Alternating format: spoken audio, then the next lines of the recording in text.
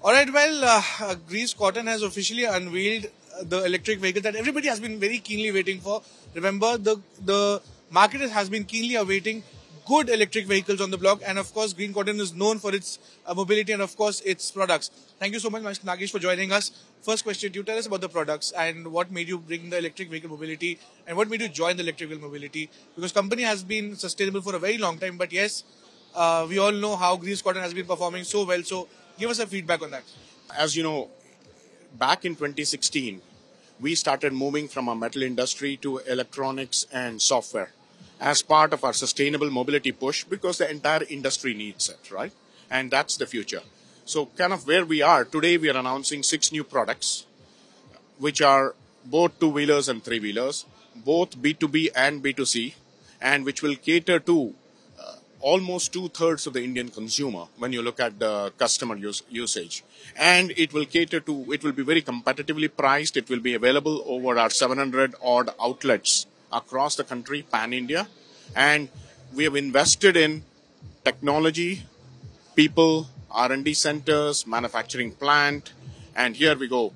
This is designed, styled, developed in India, these products. Right. Give us a sense about the products, sir, the two-wheelers and three-wheelers, and B2B and B2C would be definitely the core focus.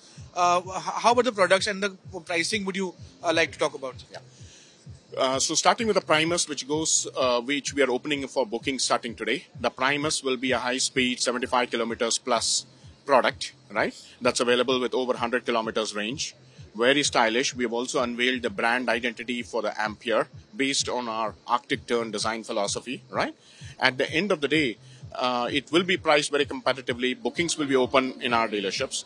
We are also unveiling the NX, the next generation scooters for B2C, and the NXU, which is the B2B product, which has got the versatility and utility.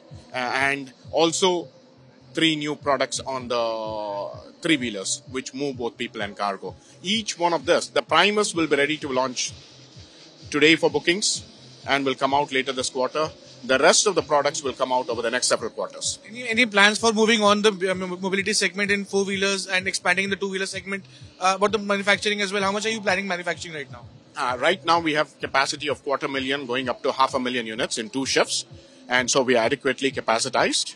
And in terms of our focus, two-wheelers and three-wheelers, because last mile mobility, 80+% of the vehicles are in the two-wheeler, three-wheeler. That's where our focus is. Last question. The budget is around the corner. Any expectations from the industry? You've been a vocalist about what the government should do towards the industry. Give us your views. We are very grateful for some of the government initiatives like FAME and state government initiatives and subsidies, right?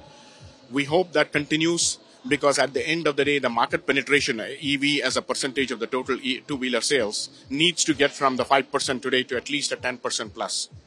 So we are looking for continued support. Why don't you give us a sense on the growth plans and how much are you targeting for this year? I know it's a new start, but yes, a sense would always be better. While we don't give forward guidance, at the end of the day, look at our month-on-month and year-on-year growth. And I think that will tell you the story. Thank you so much. If you like the video, do like, comment, share and subscribe.